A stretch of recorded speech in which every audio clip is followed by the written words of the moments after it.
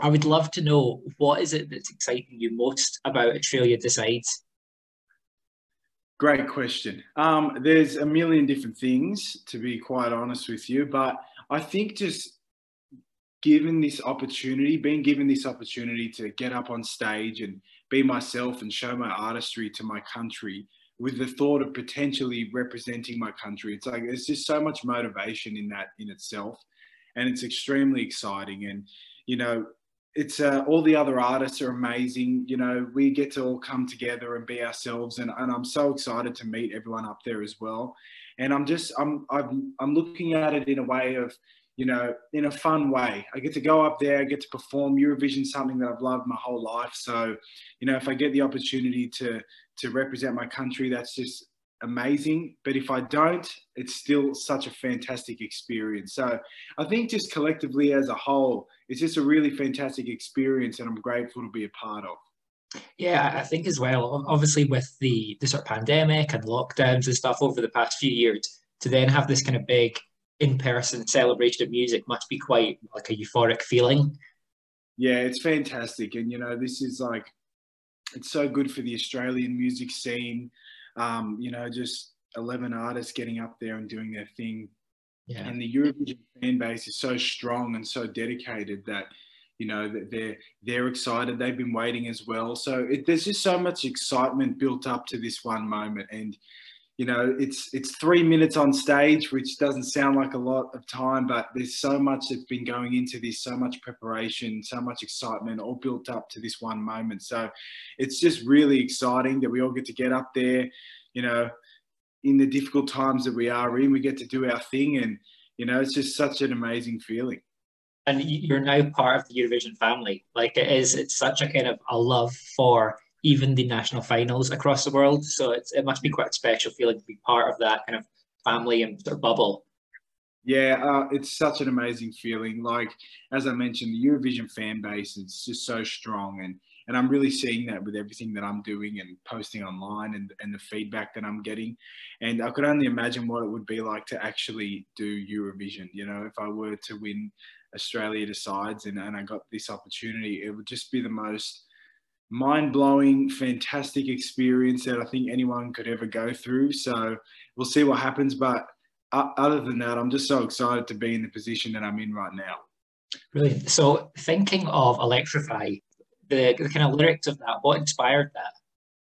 So Electrify is about when you meet someone in your life that just makes you feel amazing, makes you feel like you've found a new emotion, something that's really opened you up, and feeling like a superpower, I like to call it. I'm a huge Marvel fan, and I've always dreamt of having a superpower. So if that's the closest that someone can feel to having one, then I'll take it. So that's where Electrify kind of comes in. And I just felt like the word electrify was the perfect way to describe a feeling that is just, out of this world. Feeling like Thor, feeling electric, Yeah. So that's how I would describe it. So going into that kind of writing process, do you think like, okay, I'm going to go and write a Eurovision song, or do you think I'm going to write a song that is kind of, it would fit nicely along my kind of previous releases? Yeah, well, it's interesting actually. I'm a Greek-Cypriot Australian, and European music is something that's been a part of my life ever since I was born. It's such a big part of my musical journey. And, I love upbeat Euro music. I love, ballads from Europe. And I just have a really big liking to all the amazing languages out there. So when writing Electrify, I wanted to do something that's in the Euro pop world. But also just with a flavour of Andrew, and that's what I'm proud to have come up with Electrify and to be in this position now. And I'm really happy with where the song came to. Sometimes it takes time with music, and but the song kind of found itself, and I think it works for Eurovision. I hope it works for Eurovision. I hope that everyone loves it. And yeah, I just wanted to be myself, be authentic, but also enter that Euro world. I like that, and I think your previous stuff has kind of had a slightly more R&B sort of alt pop sort of vibe. So to go full on kind of Europop's quite a nice, refreshing new direction for you as well. Yeah. Thinking, you mentioned obviously Greek-Cypriot heritage, which again, further brings you to that Eurovision world. The song includes Spanish. Was there ever the kind of the decision to maybe include a bit of Cypriot or Greek language in there? Yeah, so I've had this question quite a bit, with in context of my heritage and stuff, and I just felt that Spanish kind of called out to me for this song. I felt like it had that vibe to it, and I'm such a huge fan of the language. I just think it's a beautiful language. But coming back to the question, my biggest dream would be to be able to do remixes in all different languages.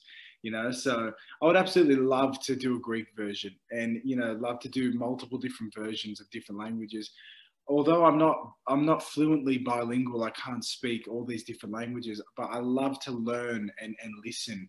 And I spend a lot of time sitting behind my piano just trying to work out songs that are in different languages. It's a real sense of achievement if I can work it out. And I've done it before and posted it online, and although my pronunciation might not be perfect, I was getting encouragement from people that are from Spain or from Serbia or from Greece and saying, this sounds great. And it was just such an amazing feeling. And I just felt like Spanish felt right for Electrify, but I still have that goal in mind to be able to, sing it in different languages in the future. Yeah, a full-on EP. That sounds like a great idea. Different languages, yeah. Thinking of the staging for the track, I know you probably can't say too much because you'll get in trouble. But what are your thoughts? Have you kind of got it all mapped out, costumes, sort of lighting, things like that?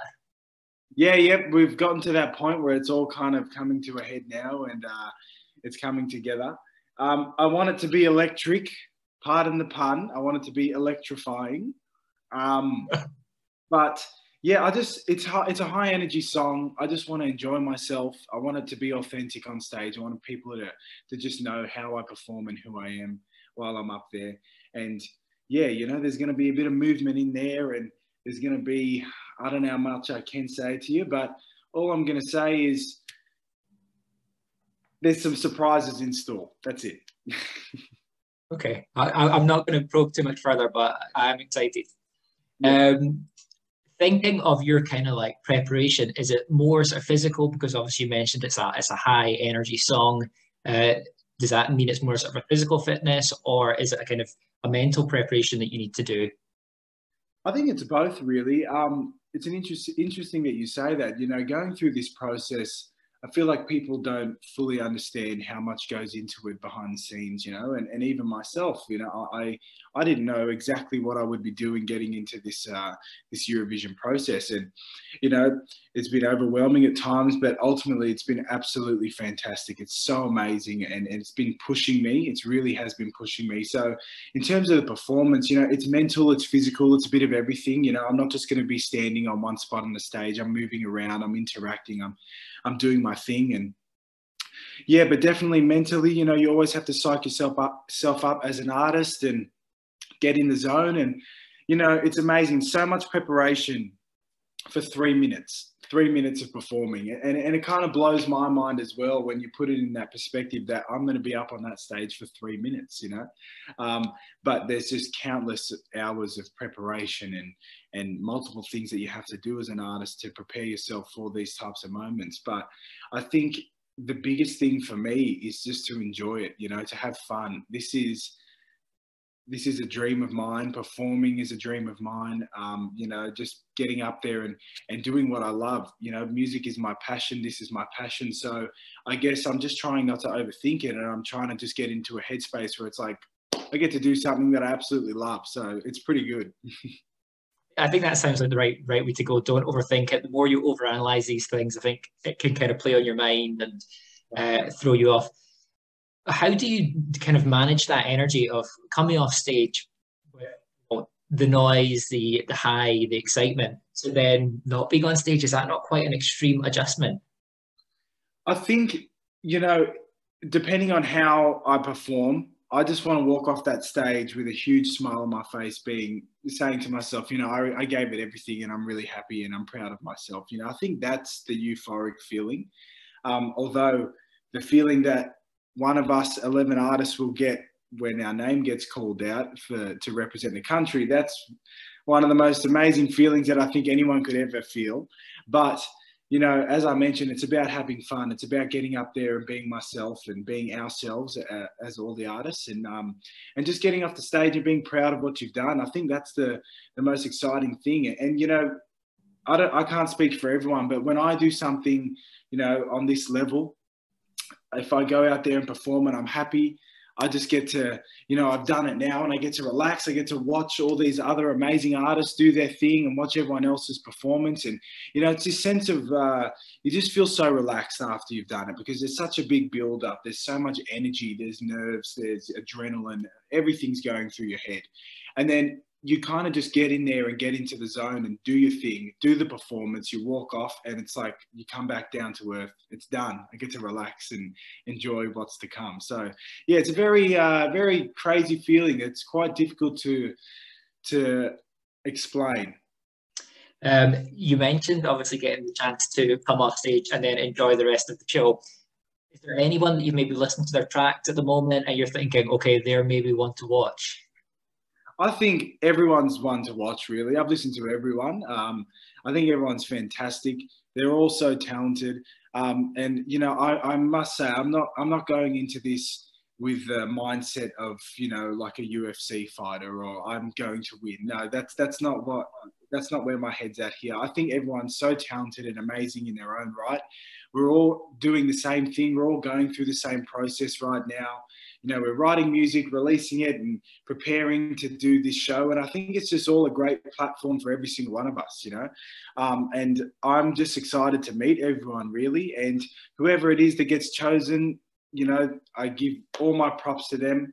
You know, I don't think that there's anyone that is standing out for me. I just think everyone's amazing, and I have no clue what could happen. So, you know, it really is anyone's game. Everyone's so talented that's getting up on this stage. So I'm just excited to go out there and we can all smash it. Like, that's a great thing to watch about it. It's such a diverse lineup, and there really is something for everyone. It sounds like a cliche, but there actually is. And I mean, I think as a Brit, it's quite difficult to watch that sometimes, because we have been doing it for so long, and we are now kind of really not doing well in the contest. So to see Australia come in and just show you how it's done, it's kind of part inspirational, part, you know, hard hitting. Wow. But yeah, it's such a good lineup, and I can understand that sense of wanting everyone to do well, because it's a celebration of music at the end of the day. Exactly. Did you listen to any Eurovision bangers to get yourself in the mood? Is there any ones that kind of stand out for you? 1,000,000%. I've been on my Eurovision playlist for a while now, you know, just getting psyched up. Of course, you know, I think that if I were to win and I were to represent my country, I would listen to only Eurovision songs until it actually happens. Do your homework, yeah. You know, there's so many I can say. I was extremely impressed with Italy last year, I must say. They were just absolutely fantastic. You know, so much charisma. The performance was flawless. The song is fantastic. I loved it. I've listened to that 1,000,000 times. Really impressed with the Netherlands 2019 with Arcade. Fantastic song. And then we're throwing it back to Greece. Helena Paparizou, when she won with her song My Number One, you know, that was a real proud moment for myself as a Greek-Cypriot Australian. And I know that is for many of us. You know, can never forget that song, played in the house every single year without fail. I've said this multiple times online as well and in interviews, but 2007 Molitva, when Serbia won, Maria Serifovic sang, and that is a real standout for me in terms of Eurovision. That song is just so fantastic, in my opinion. I don't understand a word she's saying, but I feel every single word she's saying. It still speaks to you.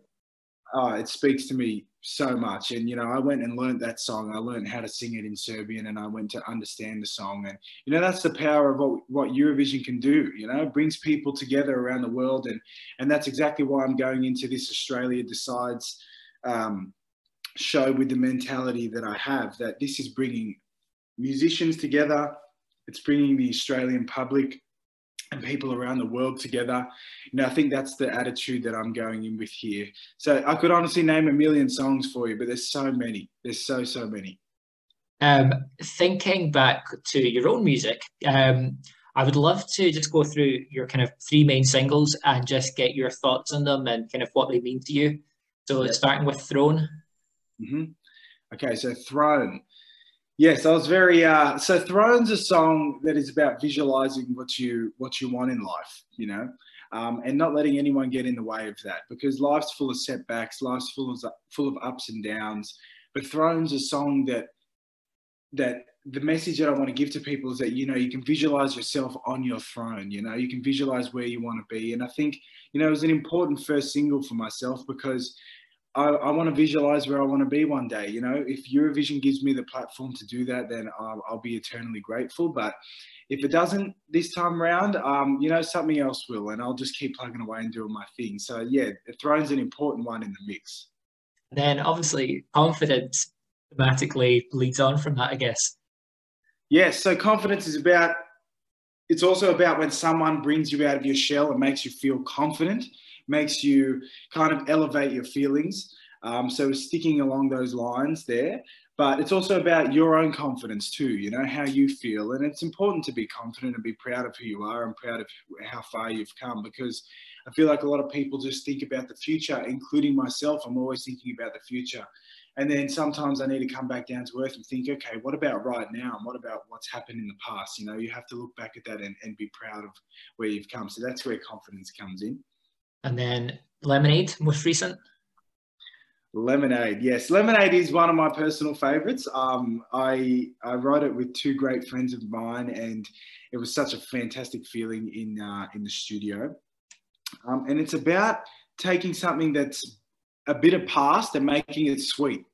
That's what it's about. So that's where I use lemonade, you know. Forget the bitter taste, now we've got the lemonade, because we've turned something that was bitter, you know, not a great time in your life, and you've turned that around and turned it into something sweet. So that's something that hopefully I could always do with all different aspects of life, and hopefully everyone else can too. So yeah.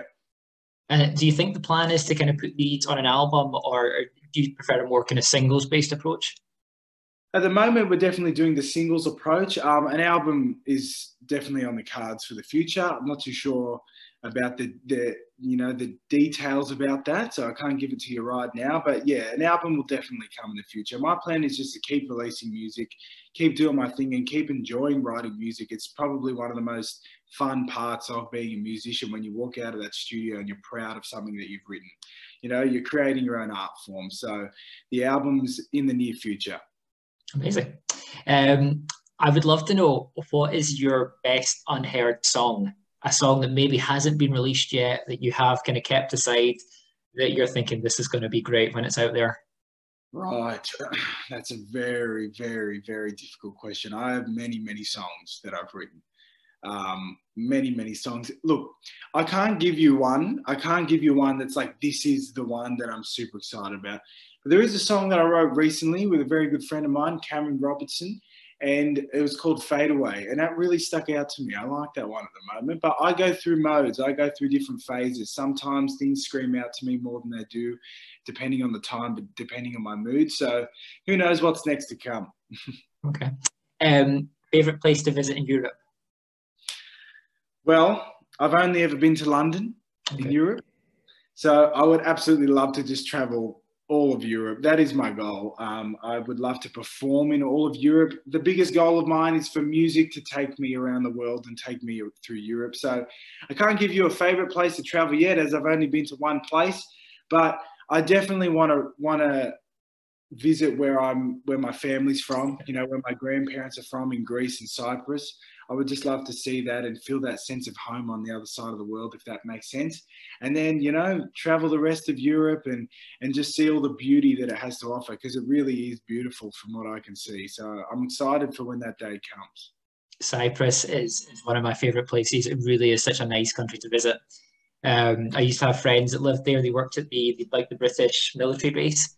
And they moved back to the UK, which was the most devastating moment of my life, because that was my holiday home. No! Oh, now you've got me excited. I just want to go. Oh, I mean, it was selfish. They should not have moved back. Thinking of Australia, this is a place that I would love to visit, but have never had the chance. Where would you recommend as kind of must-see places in Australia? In Australia, I'm from Sydney. I think Sydney's absolutely beautiful. You know, there's so much to see here. You've got the Opera House and the Harbour Bridge, which is, you know, everyone knows about. And then, of course, the beaches. But honestly, Australia is such a beautiful country. I haven't been everywhere in Australia. I would love to go. But, you know, I've been to Melbourne. I've been to Queensland. Queensland's beautiful. I loved going to Noosa. Noosa is a place in the Sunshine Coast. And yeah, my family went there for years and years and years. We always used to go to Noosa, and it's a place that has a special place in my heart. So Noosa is a place to go. As I mentioned, all the beaches here in Sydney and the things to see. There's so much to do. I love my home.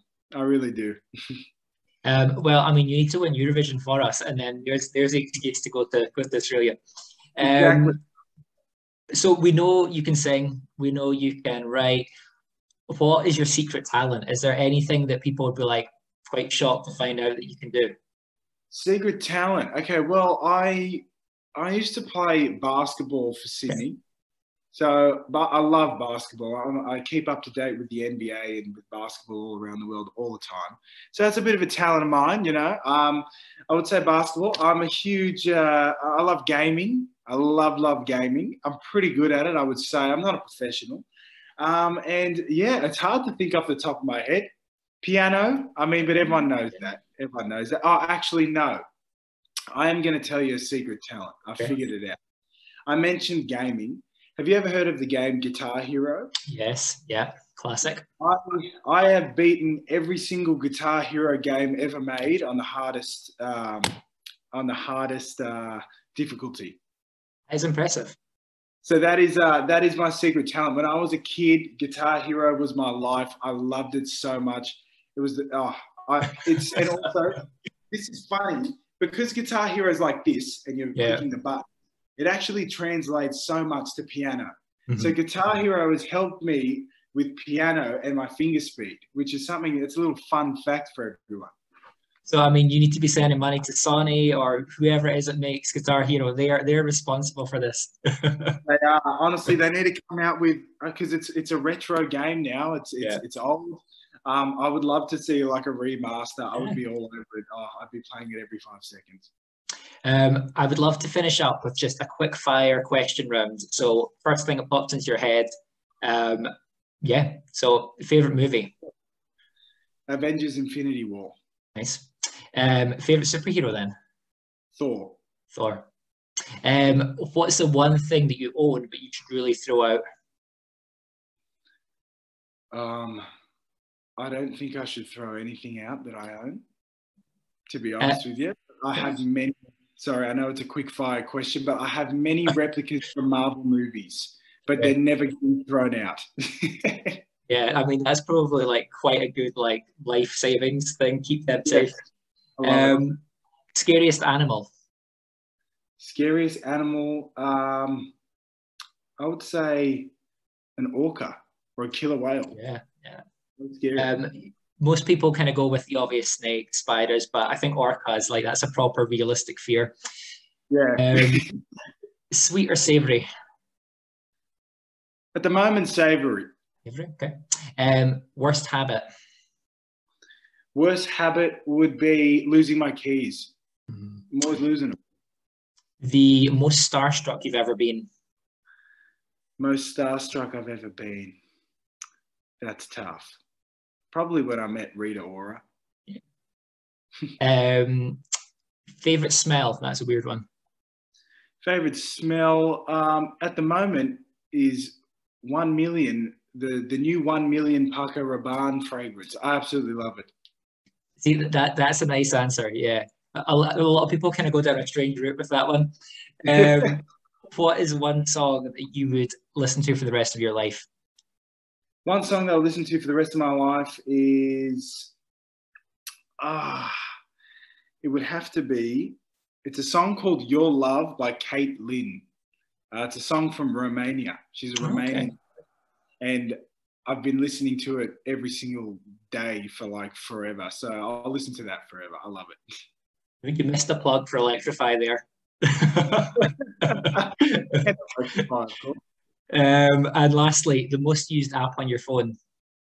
Most used app on my phone would be it's a toss up between TikTok, Instagram, and NBA fantasy. Okay, good range. Well, thank you so much. It's been lovely chatting to you, and I really do. I mean it with all my heart. I do love Electrify, and I'm sure it's going to do really well. People will love it. Thank you so much, Andrew. I really appreciate it, and thank you for having me today. No problem. Lovely chatting. Speak to you later. Bye bye.